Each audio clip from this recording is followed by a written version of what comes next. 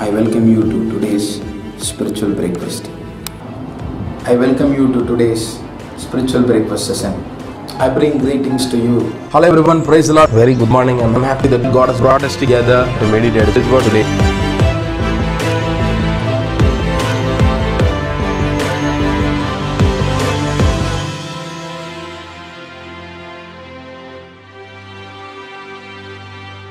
Hello everyone, praise the Lord. Very good morning. I'm happy that God has brought us together to meditate His word. May God speak to us even today as we meditate His word. Today's meditation is from the book of Acts chapter 15 verse 1. Paul came to Derbe and then to Lystra, where a disciple named Timothy lived, whose mother was Jewish and a believer, but whose father was a Greek.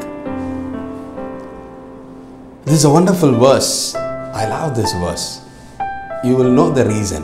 Why? Because Timothy is being introduced right here. We know that Timothy is a partner in Paul's ministry, and Paul very much loved Timothy. And the verse we read is a beautiful verse because it says in the last part, Timothy's mother was a Jew and also a Jewish believer, it says. But father was a Greek. Oh man, wonderful. We have so many verses from the Bible to say that Christians should not say that I belong to this caste, or Christians should not see which caste this person belongs to.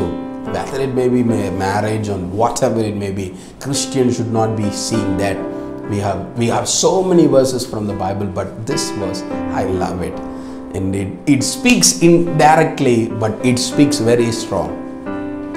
Timothy was a young man who became a very good pastor to lead a church.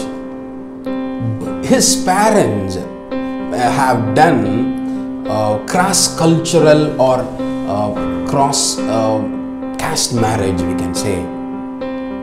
How even before Christ was preached to them, they have done a wonderful marriage.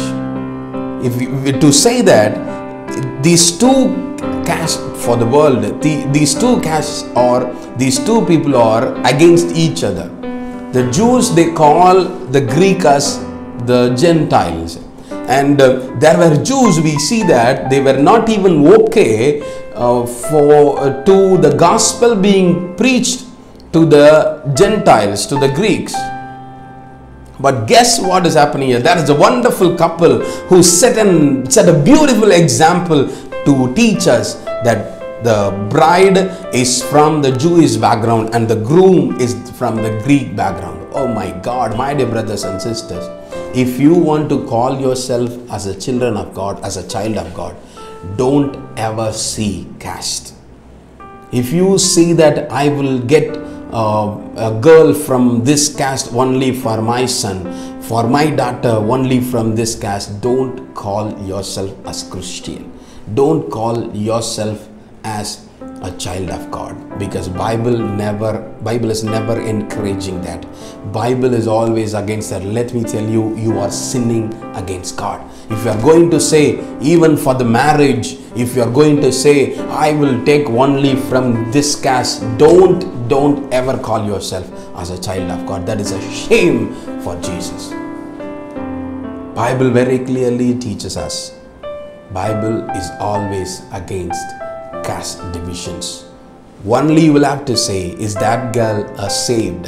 Is that boy saved? That is what you need. So let's not talk about caste even in the marriage. Let's be a children of God forever. Amen.